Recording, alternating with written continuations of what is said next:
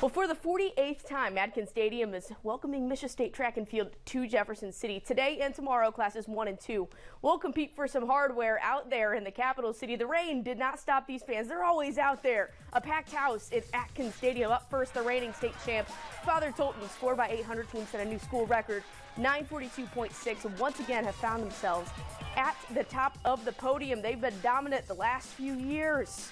Also for the Trailblazers, Amy Zimmerman came in 7th place in the triple jump. We got another state champ coming from Harrisburg. Emma Fisher took the top spot in the javelin throw today.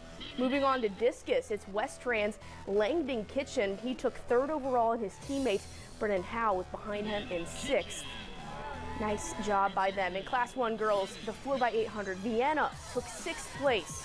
South Callaway also took home some hardware in the pole vault, with Colton Crocker placing in 7th and Lacey Matthews-Horniman came in 5th. The environment here is always so exciting and fun, and so I think finishing whatever place you're in, but it's always a great accomplishment, and like Elise said, our work pays off and it's a great feeling.